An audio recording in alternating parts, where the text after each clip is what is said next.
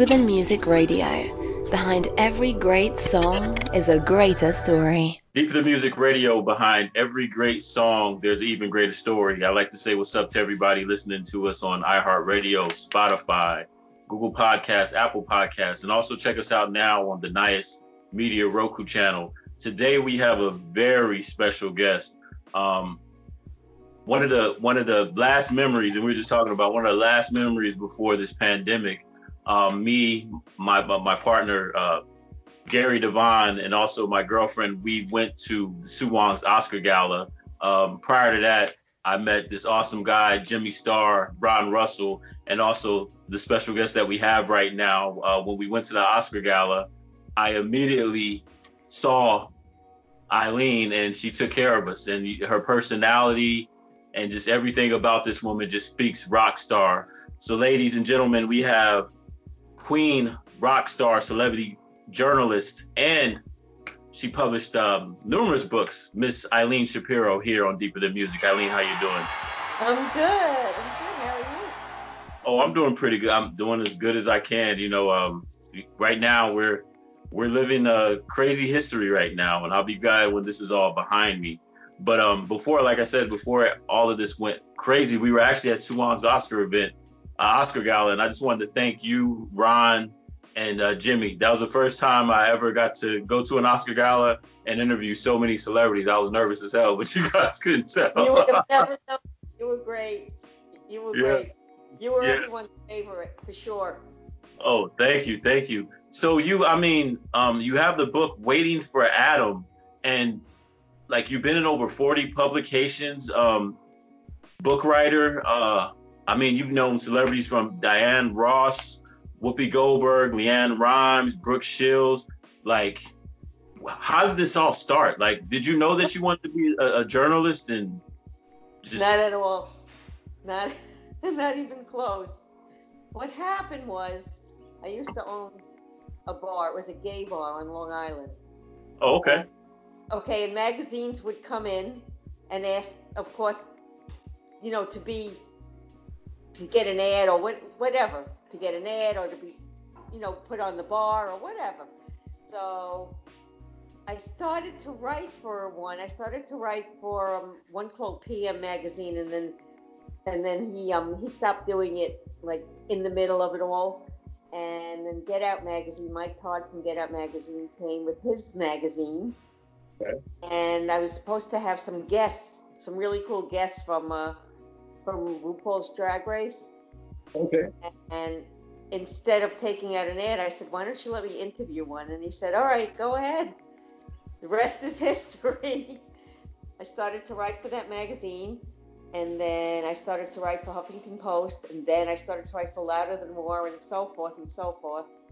And now I write for about, 57 of them. Wow. So, and everyone in life wants to be in a gay magazine. They all want to be recognized by the gay community, because the gay community, they're pretty loyal. So everyone wanted to be in that magazine. Diana Ross and Leanne Rimes and Jennifer Hudson, and just so many people. But in the meantime, in my own head, I wanted an interview with Adam Ant, and I figured the more celebrities that I interviewed, the better chance I would get of interviewing Adam Ant, and that's really what I wanted. Yeah. So it took me 6 years, but I did it. Wow. So that's how it started. Adam Ant is like a big celebrity, and I guess you had to like work your way down the hierarchy too. I did. Wow. I interviewed anyone that I could, just to keep in mind that eventually one day I'd be able to interview Adam, and then like he was on I had 3 on my bucket list. 3.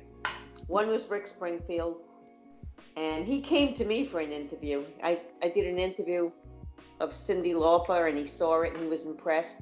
And his PR people, his team came to me and said, can you interview Rick Springfield? And I said, uh-huh. And then the next one was Adam Ant. I finally, after 6 years, got him. And the next one, who I did not get yet, is Billy Idol. So if anyone listening knows Billy Idol, here I am. Oh yeah, Billy Idol, big. Adam Ant, big '80s guys like Billy. I imagine his whole. I wonder if he's like he is in the videos, like I met him many times, and he is. He's totally like that, and he's really nice. And I just never got an interview. Seen him, spoke to him, kissed him. Never got an interview. Wow. And I imagine being in New York, you've seen a lot. At any given time with like all these big names, Boy George, Diana Ross, Brooke Shields, have you ever had like a fangirl moment where you just like, oh, yeah, I'm actually I'm a fangirl. Especially with like Boy George, I was like, oh my God. Yeah, I'm a fangirl. Anyone that I meet, I become a fangirl instantly, just for a few minutes. Then I get over it. But I was a fan of Adam's for like 30 years or whatever, however long. So when I met him, I was really a fangirl. Like, so yeah.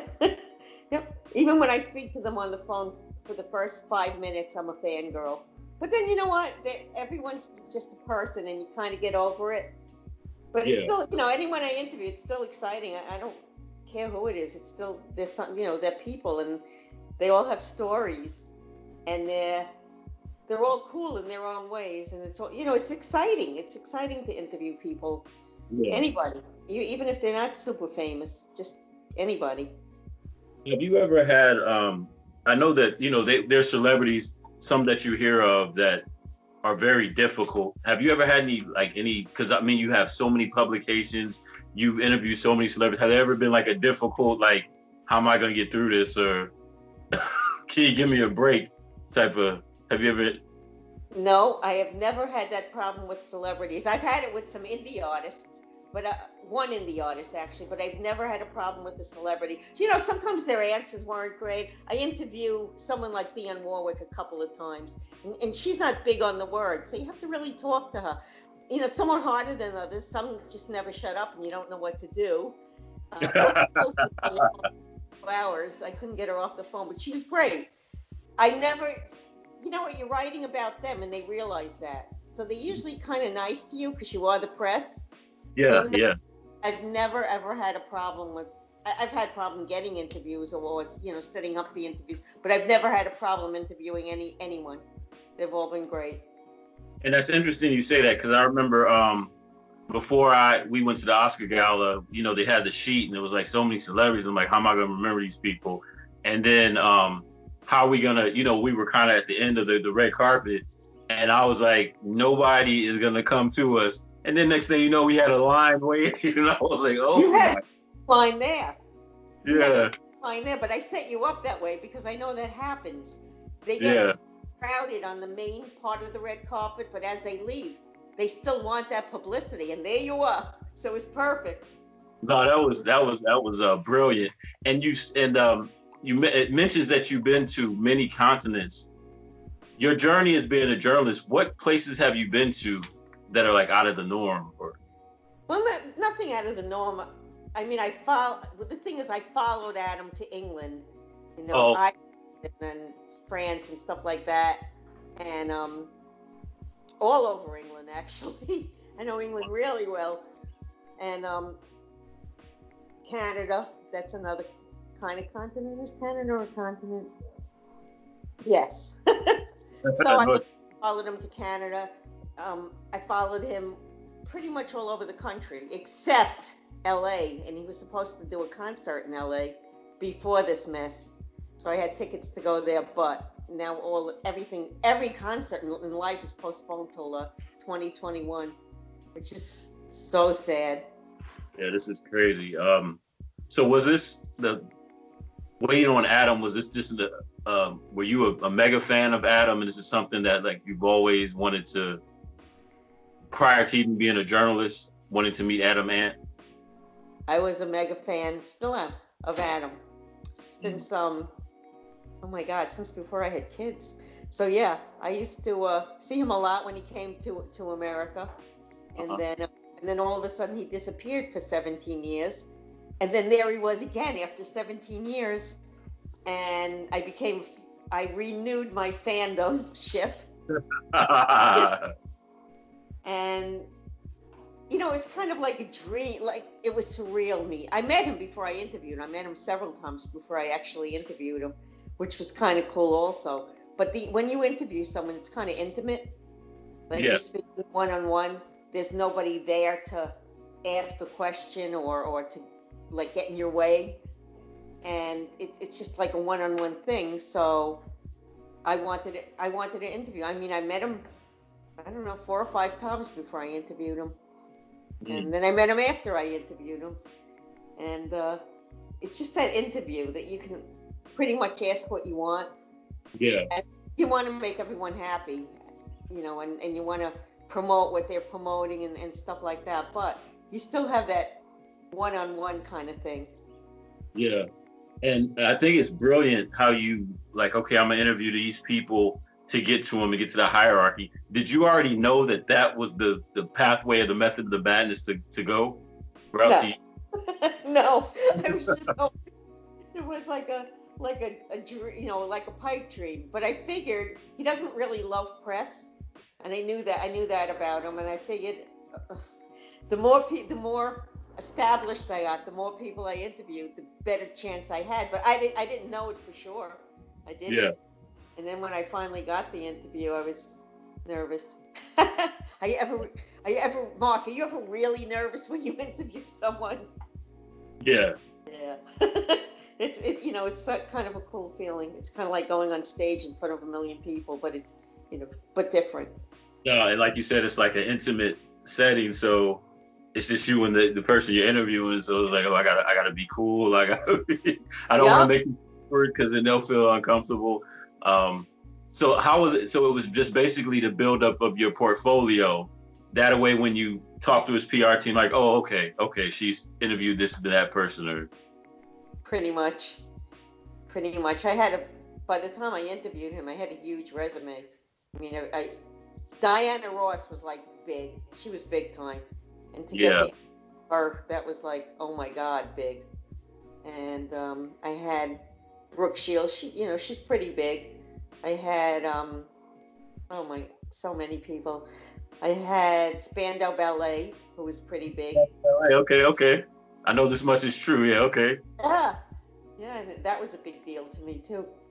And every step I got, everyone I interviewed, I thought in my mind brought me one step closer to Adam, to interviewing him, and it was worth it. It was so worth the interview. He's great. He was great. He stayed on the phone. I was told that if he liked the interview, I had 30 minutes, which is long for an interview, especially a written interview. So I had 30 minutes, which I said, all right. And I was told if he likes your questions, he won't cut you off. But if he doesn't, he's going to cut you off early. Wow. And then I was told if he really likes your questions, he'll talk longer. And he wound up talking for almost an hour. So that was cool. Matter of fact, I cut him off because I had no more questions. I didn't know what to say. Wow. And so in your vast history of being a celebrity journalist, what would you say has been like the most challenging aspect of your career? You know what? I can't really say I had many challenges. I always kind of got to interview whom I wanted to. I never had, I had a couple of scheduling issues, but I'm not gonna say I ever had a challenge. Okay, here's a challenge: writing them up after.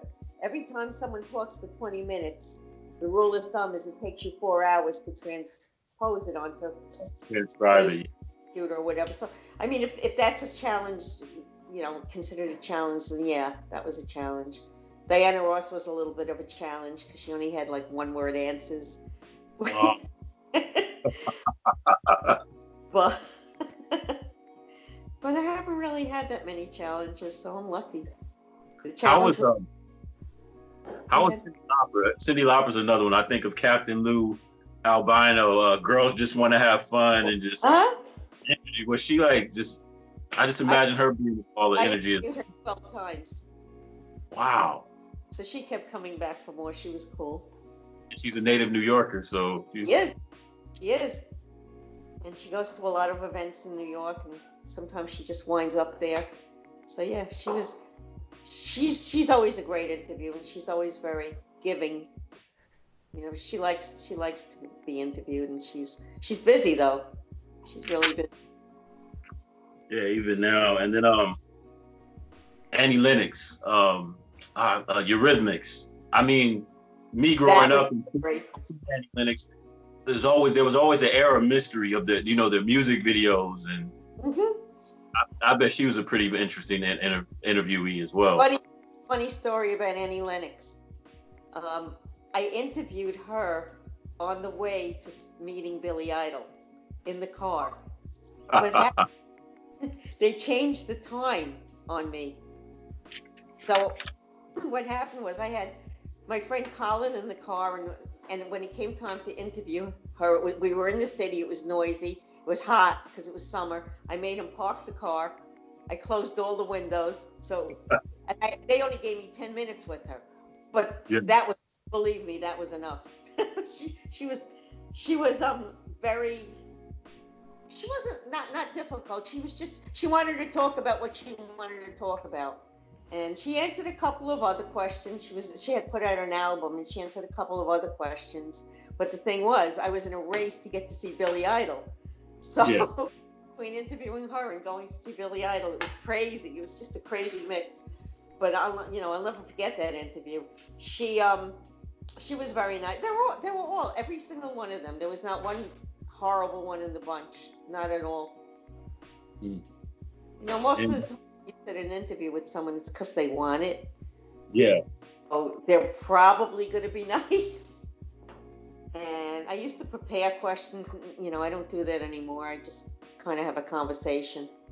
Yeah. But once in a while, if I'm really nervous, if it's somebody really high profile, I might prepare one or two just so I'm not nervous. But I don't actually get to use them. It's more psychological on my part. And then your previous publication, so I take it you're a Trekkie. You like Star Trek, or? I do. That was when I was 16 years old, that was my very first interview with Leonard Nimoy, Mr. Spock. Wow. I was 16. I loved Star Trek.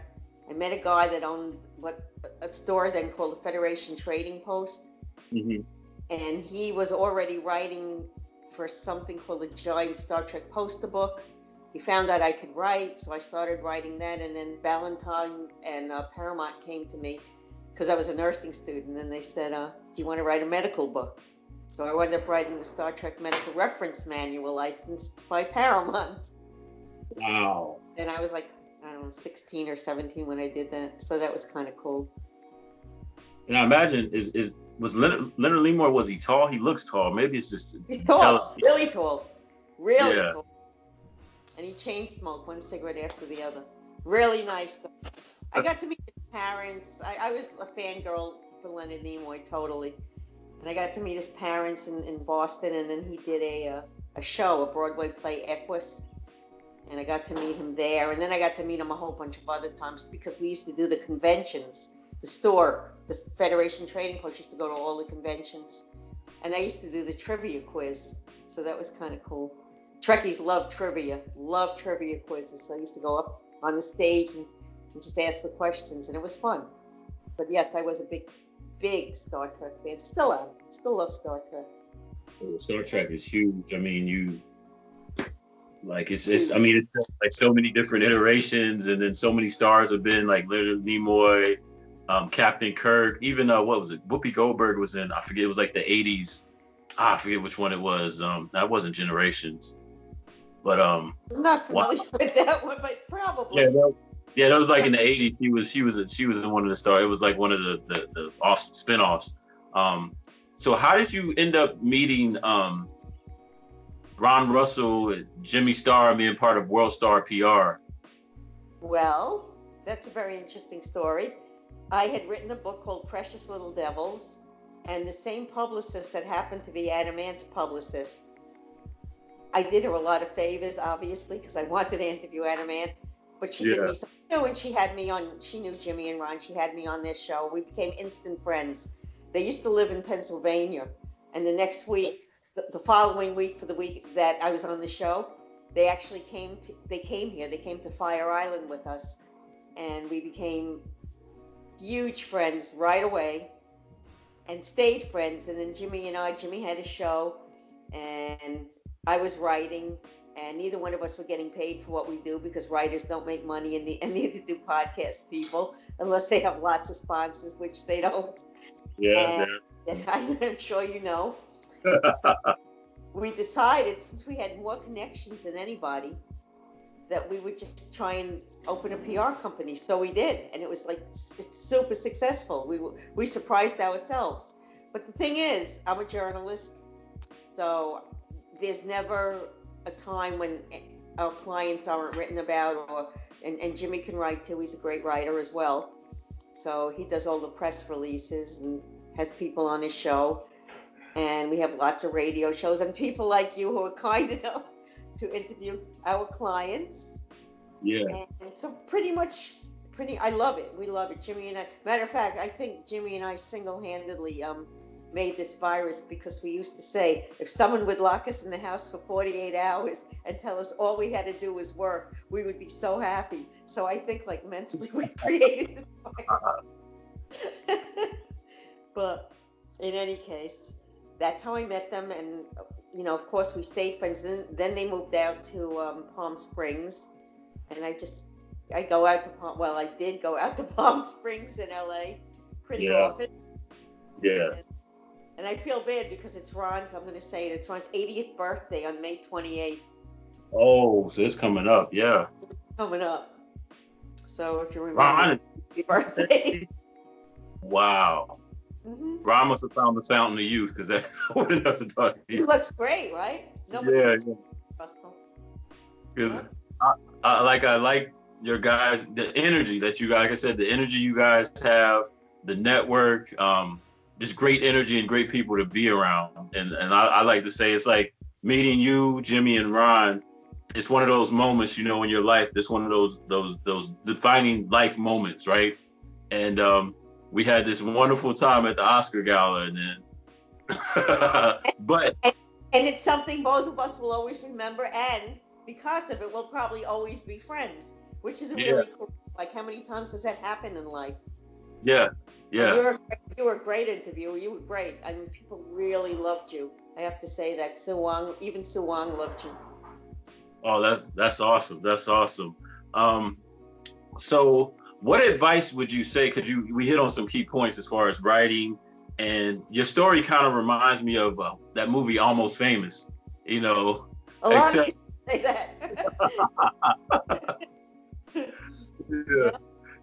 Like, what advice would you give somebody that looks at Eileen and follows her rock star journey and wants to become a journalist and do PR? Like, what advice would you give them going into this industry?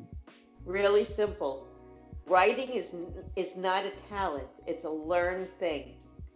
The more you write, the more you practice, the better you get. You don't have to even know how to spell. I don't know how to spell. All you have to do is want to do it. People can do pretty much anything they want to do if they have that mindset. I always tell people, just do it. Try it. See if you like it. And writing, like I said, it's learned. It's a learned art. Some people say, oh my God, you're such a good writer. Well, I probably wasn't always. The more you write, the better you get. You learn more words, you learn more styles. And it just gets to be more fun, and it gets easier and easier. Just like a singer, needs to learn how to sing, or someone that plays an instrument has to practice and practice. That's what writing is. Practice and practice. Yeah. And it's very important to have, like, the coverage of, so we were actually at the Sue Wong event, and then actually afterwards, the write-up that you and the team did, I was like, wow, it was perfect. It was a magical moment, right? I was like, perfectly. Well, we thought you were great, and Gary, and you guys were like right on. You were right there, and everyone. Yeah. You had a huge line, huge. Yeah. You pop it last an hour or two. You guys were there for the entire time. And I think Sue Wong even came out after the event was over, and for an interview, and the red carpet was still there, and he was still there. Nobody is that dedicated, so that was great. Thank you for that. It was funny because we were there, and I was like, I need to get a drink. So I went to the bathroom, got a drink, went to the bathroom, came back. It was just those line of people, and then even now, like Mike Ferguson, we still in contact with a lot of those people, and yeah, Gary did a phenomenal job because I mean, it was our first time doing this, and I'm like, all right, we gotta get the interviews on point, and then Gary, coming from a film background, was like, look, we gotta make this look, all this come together, and he did a phenomenal. I didn't know it was your first time, though. That's pretty good for a first time. That's really good for a first time. Red carpets aren't easy. They're not, because you're crowded, you don't have much time, it's noisy, and you have to know, and you have to know what the person does and think about what to ask them, and that's not easy. And you can't ask them all the same questions, so you have to really think on your feet. And I think that totally, it was beautiful, amazing. So much going on. You like, it's like bam, bam, bam, bam. When this is over, any red carpet that I'm involved in, I am going to bring you along. Oh, I'll be more than happy. More than happy, yeah. Wow. So Eileen, thank you for coming out and being on Deeper Than Music. What are you doing? It was great. What are you doing to stay sane? Because like, you're in New York. New York is like, it's New York, California. And I just know, like, I have friends in New York, and I just pray for them every day because I know out of this whole pandemic, New York is like. Yeah, what do I do to stay sane? You're assuming that I am sane. People in New York, I don't know. I'm not in the city. Mm-hmm. I'm in a Long Island suburb. Even that we have like 50,000 ourselves. So. You know what? I'm working. I'm busier than ever. You have to feel that too, because the only read. Yeah. And my clients, are depending on me to keep them relevant. So I'm busy, really busy, like every minute, like sometimes till 3 a.m.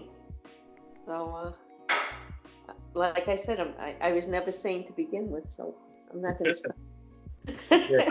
I like how I owned a bar. I went from that to like, okay, writing, like, hey, why don't you let me interview and do the write-ups? That's pretty awesome. And I'm pretty sure owning a bar, you saw a lot of stuff. It was kind of cool because it was a gay bar, and I owned it with my partner Calum, who lives with me, and I was always, for some reason, accepted in the gay community, even though I wasn't gay. But I was always accepted. I don't know. I was like a gay magnet wherever I went, and to me, that's like the most fun community there is, anyway. Yeah. So I owned the bar, and I saw things you wouldn't believe. You wouldn't believe, and I don't think I would tell. What happened in the bar stays in the bar. One of those kind of things. Yeah. No, you have like this energy, like you, Jimmy, you all like, it's like the Wonder Twins. You guys have this magnetic energy. Like I remember, we never met before, like, I mean, in person. And then the minute I walked, bam, Eileen. And then later on, Ron and Jimmy come in. It's like, man, like the energy, and everybody is like the molecules in the room change, and everybody would gravitate to you all. So it's awesome, and it makes sense. Like I could see why, people gravitate to you. They do. But you know what? Because I'm a people person. Ron is certainly a people person, and Jimmy is too. So what happens is when you have that kind of vibe, you like bring forth that vibe to yourself. So it's not really a secret. It just is. Is. People see you're happy and having fun, and they want to be happy and having fun. So we smile, they smile. Simple. Yeah, that's true. And so when you actually got to meet and have the interview with Adam, what was the highlight of that interview? Remember? I got to meet Adam before I had the interview. I did the interview over the phone. Oh yeah. So I remember like a half an hour, I was watching the clock. I had like 6 microphones prepared, and just in case one went wrong. Yeah. And I had his phone number. They gave me his phone number. So just the fact that I had his own phone number, I was just like, oh my God. I was here and he was in England. So sometimes the phones don't exactly work. So I was a little nervous about that too. But once he was nervous too. That's the cool thing. He was totally nervous. He was stuttering and everything. I loved it. He kept like changing his answers, and he was like a big fan of Marvin Gaye. And he was on 25 Years of Motown. He was on that television show. Right. When Michael Jackson did the moonwalk. Yes. Correct. He was wearing like it was kind of like Prince and the Revolutionary-ish. Yes. And he did Diana Ross's Okay, I remember that. Uh-huh. Tainted Love he did. And Diana Ross came on and danced while he was on, and he didn't know. And he said he heard like the audience go crazy. And he was on after Michael Jackson, so he was nervous about that. And hold on. And he was nervous about that. And then he turned around and there was Diana Ross. And he went to dance with her or whatever it was. But I was nervous. I was very nervous. And he was like just as nervous. He was just as nervous. He was answering the questions, but he kept changing them. And then when I was finished, he said, "Oh, this is a very telling interview. I really had a good time." And he said, "And later I'll be able to think of, I know I'll be able to think of the better answers." And then I said, I was teasing him. I said, "Well, you could just call me back." And then he started answering the questions again. The same question. One was about Marvin Gaye. And he loved him. That was his hero. And he told me a story about Marvin Gaye, how Marvin Gaye knocked on his door to introduce himself. And he said he remembered he was wearing a white suit and a white tie. And he knocked on his door and he introduced, he said, "Hello, this is Marvin Gaye. I'm Marvin Gaye." And Adam he said he just looked at him and said, "I know who you are." So like even these big celebrities become fangirls or fanboys, which is really kind of cool. So I was nervous, but after speaking to him for about 10 minutes, I calmed down. And by the end, we were laughing and joking. And then when I met him again, I actually met him again in his dressing room that same year. Maybe this year. Yeah, that same year. A couple of months later, I met him in his dressing room. And we were doing another part of an interview. And I did all his reviews for the shows. So I met him and he actually kissed me right here on my lips, right here. And that was like I was like a regular person, I was and his PR person, I couldn't even remember what he said to me. And I said, "What did Adam say? And she said, "I didn't hear him because I was watching him making out. I was watching you making out with my client." So that, that was all kind of cool too. Wow. And then there's another person you actually got to meet. And I think I used to love Behind the Music. And I think that group had one of the best interviews because of the tension within the band. And I just remember being a child of the 80s. And I was a huge fan of Boy George and the Culture Club. Oh, how was Boy George? Boy George was another strange kind of thing. He did a concert in Forest Hills Stadium, which is a big, huge stadium. And he was doing it with the B-52s and the Thompson twins. Oh, wow. I had interviewed the Thompson twins, and my photographer, Billy, that I think you met too, he went to Sue Wong's gala with his husband. And we went to the stadium, and he had backstage passes from Fred because he was friends with him, and I had backstage passes from Tom Bailey. So together, we got to go backstage and see. We kind of met Boy George, but he went into his dressing room, and then we met his manager and manager PK, And PK said, I'll tell you what, I will get you an interview with Boy George if you write the best review that you ever wrote in your whole entire life. So I went home and I wrote the best review that I ever wrote in my whole entire life. And he called me the next day and he goes, all right, now you're Boy George's favorite journalist. So I got to interview him, but I also got to write the bio for his first album in 19 years. So that was like a big honor. Oh, wow. Mm-hmm. And he's very brilliant, very kind, very funny, and very talkative. We were on the phone for over an hour. Yeah, because I remember behind the music, the tension between the love affair between him and the drummer, and I always thought they were ahead of their time in the '80s, and totally, and the drummer was cool too. The drummer and the bass player, but the drummer was really nice guy, and he remembered Billy from something, and I don't even want to know where he remembered Billy from, and neither does Billy. Probably from some wild party, huh? I'm sure. And then I became friends through Billy with Fred from B-52s, and he's amazing. He's an amazing person. Great interview, a lot of fun.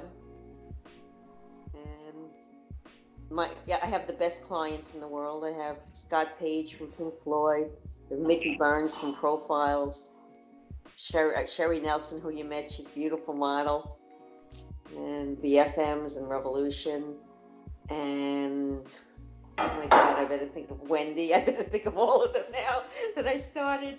Wendy, and we actually rep they're brilliant. They're just brilliant. They're called Chatter 365, and they have this no COVID virus. They write apps. Who writes apps? Okay. And then my newest one is Howard Bloom. He was the biggest publicist in life. He interviewed. He represented Michael Jackson and Prince and Bette Midler and almost anyone that you can think of. Yeah. So, and he hired us. So I was like really honored by that. I thought that was really cool.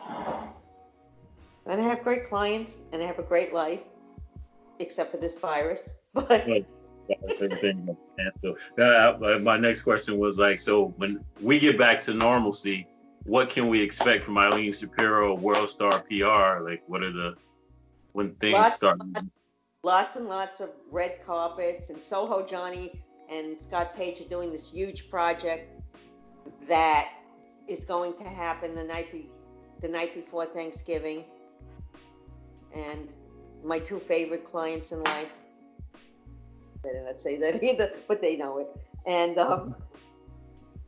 so you can actually expect you could expect to go to many more red carpets. And hopefully all our clients, get out there, because a lot of them are musicians, and I hope they all get out there and continue with their creativity. A lot of them are doing very creative things right now. The band Revolution with the drummer Dave Kendrick from Devo, and the front man, we call him No, has played with everyone from Aretha Franklin to No Doubt, and they're all getting super creative. They're doing things that they never would have done if they weren't like locked up and forced to do it. So that's kind of cool too. So I think people are going to see a lot of creativity, a lot of different ways to see shows. And I think people are also, because of this, getting more human. They're actually like nice to each other. They wave to each other, hi, from a distance, but they're still doing that. They're still waving and saying hello. So I think a lot of, it isn't all bad. I think a lot of cool things will happen because of this. Yeah, and I think I always think there's going to be some great albums that come out of this, because people now have time to create and innovate, and just you have time, right? We have time. We're here. So, I'm elastic now. Yeah. I'm elastic. Yeah. But Eileen, thank you for coming out. And where can people find you on social media, Worldstar PR? It's self-promotion time. All right. So on Instagram, I'm Eileen Shapiro 3. Same on Twitter and on Facebook. Just look for Eileen Shapiro and you'll find me. And I have a website with all my interviews, which is eileenshapiro.rocks, I think. Rocks for Rockstar. There you go. And if you want to know World Star PRs, you got to ask Jimmy because I have no clue. I'll post it on this interview. There you go. Well, thank you so much. You're great as always. Energetic and fun and great. My favorite interviewer in life. Oh, thank you. Thank you. I'm honored. So ladies and gentlemen, here you have it. Another great interview with Eileen Shapiro here on Deeper Than Music.